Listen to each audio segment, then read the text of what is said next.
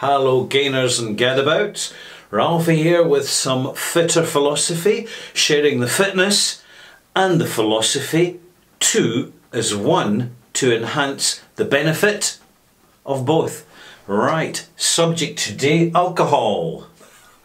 A subject with which I have some familiarity, seeing as my other YouTube channel is as a spirits reviewer. How do you mix the both? No pun intended. Mixing alcohol and fitness, it can be done so long as it is moderate consumption of alcohol in context without interfering with the tangible benefits of gym progress, of putting on a bit of muscle, of additional fitness. It's complementing the fitness rather than undermining it. And really that is down to one fundamental principle. If you don't want to cut alcohol out completely, but you still want to look after your health, wealth, wellness and fitness, it's about quantity being put aside and quality being your guiding principle. So you keep it quality, not quantity. I want to introduce 3 alcohols to you and give you the benefits of them and the downsides of them in relation to fitness. But first of all, understand that there's the good and the bad in alcohol. If we are regular gym goers, regular gym bros and sisters, you know, in the gym doing our stuff, there's no harm in a weekend drink and maybe a small drink during the week. None at all. If you're a pro bodybuilder, it's a whole different level. You're not going to be drinking much, if anything at all. And in particular, if you're on anabolic steroids, if you are on prescription medication, you've got to be so careful what you drink, why you drink, when you drink, and do your research, particularly with anabolics. Oral anabolics in particular, but all anabolics stress the liver and the kidneys. But more than that, they stress all internal organs. We shouldn't look at things in isolation. As a result of which, if you're on anabolic steroids, cut out alcohol completely for the duration you're on them, including your post-psychotherapy duration. That's important. But for us who are not doing that, we can have a drink or two. In fact, here is a really good book. I love to recommend books now and again. It's by Franco Columbu. Franco Columbu was a very successful bodybuilder back in the 1960s, 70s, I think. A contemporary of Arnold Schwarzenegger. A wee guy with a big presence, and he's written a book called The Bodybuilder's Nutrition, by Dr. Franco Columbu. And he's one of these generations of bodybuilders who's really done the academic side of it. He's really looked into it. And it's a fascinating book. I recommend it to you because people tend to go, when it comes to bodybuilding, people tend to go for the encyclopedias and the big books. But the less well read books contain valuable information and perspective based purely on someone's own research and actually doing the damn thing. And this matters. His comments on alcohol, and he was known as a Sicilian, as a Mediterranean native, he would have a glass of wine, and many bodybuilders do have modest consumptions of alcohol when they are relaxing because it emphasises and complements their downtime as part of recovery. But here he mentions the controversy regarding the damage versus the benefits of alcohol, and this is a really good place to start. In fact, I've focused the good and the bad on what I've been reading in this book. And essentially, it's how you manage your consumption. Right. Beer. Beer has less alcohol in it. Blue Box, 7 calories per gram.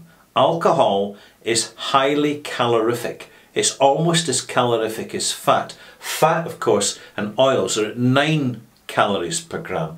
So if you get a glass of nice foaming, decent quality, and keep it quality, ale, it's a little bit cloudy, but never mind, still tasty. You're looking at 1 glass, one and done. Have a glass of beer. It's 4% alcohol, so we can mark it up to about there in alcohol. Taken over a prolonged period of time, so you're not just going to neck it and guzzle it, but if you take it, reading a book, having a meal, glass of beer, not too heavy with alcohol, about 4.5%, 5% tops, frankly no harm in that. Good quality ale has vitamins, and also it has hops in it. Hops are really good at helping you sleep. They are soporific. If we go on to wine, can I give you some advice here? Never buy bad wine. Life is too short for bad wine. Always buy good wine. So in other words, you look at the basic standard supermarket for price of a bottle of wine, and then add just another $5, £5, just go a little bit above the basic level, not too far, you're going to get decent quality wine. Wine contains valuable nutrients. It contains multivitamins, it contains natural sugars, fructose sugars for example, which are easily absorbed by the body. They don't require so much digestion, and they contain the thing that colours them that is actually really good for your blood, and I've totally forgotten, but it's fine, I'm moving on. I'm not going to be faced by this little technical glitch. Wine, red wine or white wine, chill your white wine, see that volume of wine in an evening, you're fine with that. Spirits. Spirits are the most concentrated. By the way, the wine, about 12 to 14% alcohol. Spirits, you're looking at basic Scotch whisky, 40% alcohol, legal minimum, because it's a flavour thing. But you will find there are many whiskies that are higher strength. Now you've got to factor this into your consumption. Now I have a small standard whisky glass containing 20 ml of whisky. That's what it is. This is probably a really good portion that you can sip over the space of an hour, and you're getting the smell, you're getting the flavour, just like with wine, just like with the beer. Keep it quality, not quantity. And very important when you're drinking alcohol. Franco Columbu mentions this in his book, and I absolutely agree. When we absorb alcohol through drinking it, it goes into our body. First of all, it hits our stomach. Alcohol is a solvent. It dehydrates, and it dehydrates systematically throughout the body. When we drink alcohol, we pee less because our body needs to hold water more. Now, sure, with beer there's more water there, it's not such a problem. But with whiskey, particularly if you're overdoing it in the whiskey, you're starting to seriously dehydrate yourself. This is a very bad idea if you're trying to look after your health.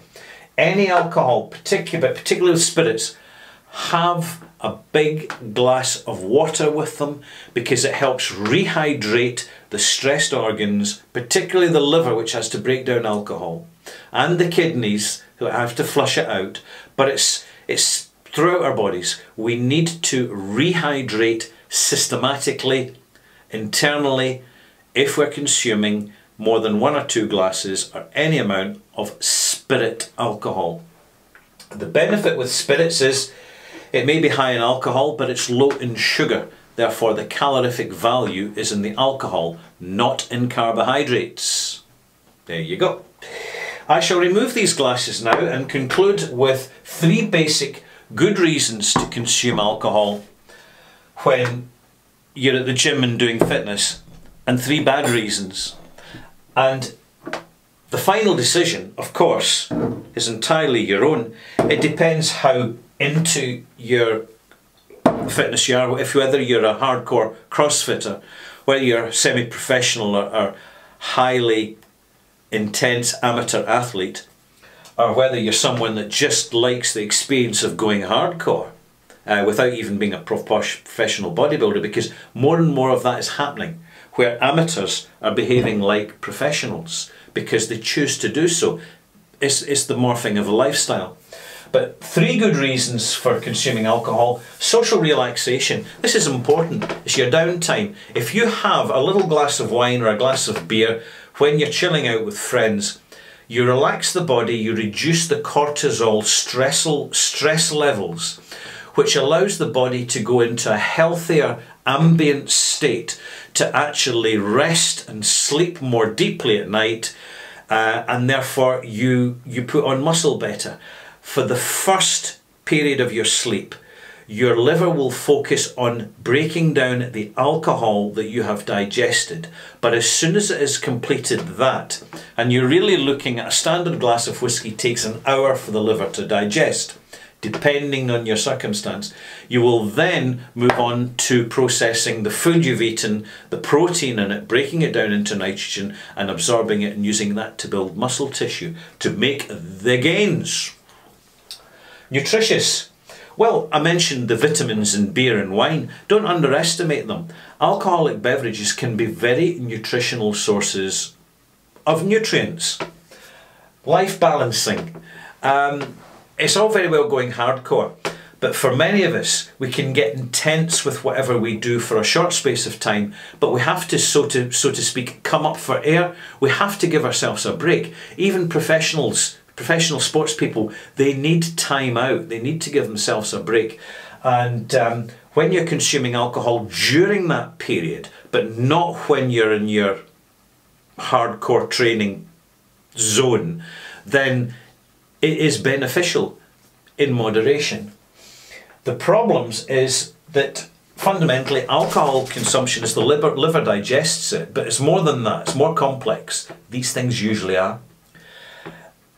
The liver needs time to digest alcohol, break it down. When it is doing that, it cannot break down proteins into the chemicals that the body needs for muscle growth. It's as simple. It can't do both at once. Got to understand that. Stresses the body. This isn't so much the moderate consumption as the overconsumption here. Any guy out there who's hammering the gym during the week and then going out on a Friday night and a Saturday night and getting hammered, getting rat-arsed and pished and consuming half a bottle, even a bottle of spirits, frankly, you're not going to get away with it. You'll get away with it in the short term, not in the long term. You will wear yourself out, the wear and tear, and basically your life will become crap. So as you know. Particularly the liver. It's not just, you can go 6 days a week consuming no alcohol and have a really clean food policy. But if you go out that one night of the week and you don't consume moderately, if you do hammer it, it's just going straight to the liver, and the liver can't cope. Even worse, far worse, if you're consuming anabolic steroids. Let me stress this, anabolic steroids and alcohol just do not mix. Never put them together, because you're going to trash yourself. And the addictive narcotic nature. Alcohol is a narcotic. It's like nicotine. It's like caffeine. We've got to understand that it is an addictive substance which, depending on our singularity, our psychology and our physiology and our holistic susceptibility to addiction, we've got to be aware of it. If you look at your ancestors, your parents and your grandparents, and see how they coped with alcohol, or they coped with cigarettes, or they cope with other narcotics, because there are plenty of others out there, you will find that we have to be constantly in tune with our susceptibility to going past the occasional enjoyment of an alcoholic beverage, particularly in times of stress or difficult times in our life. It can become more than that. It can start to become addictive. These things don't happen like a steam train hitting you. They creep up on you slowly, like a horse trotting along in the distance. It doesn't look very fast, doesn't look very impactful, not like a train, but in its own way. Alcohol can slowly, it can take years, it can creep up on you. So be aware of that. Be alert to it. And there you have it. My advice on the good and bad of alcohol in relation to fitness and philosophy. I hope you've enjoyed this. I hope you'll pop back again when I shall be talking on a completely different subject and sharing my experiences in that. And I just conclude by saying, you may have a question as a whiskey reviewer. With all the bottles of whiskey, I open up over 50 bottles of whiskey a year. How the hell do I consume all that whiskey? And the fact is I don't. I consume very little. And recently, by the way, I'm consuming even less. And what I'm finding is that as the volume of my alcohol consumption goes down, my actual ability of my sense of smell and taste to enjoy and perceive the subtleties of good quality spirits is actually improving. Figure that one out. I'm Ralphie, happy to help. Hope you enjoyed this. See you soon. Bye-bye.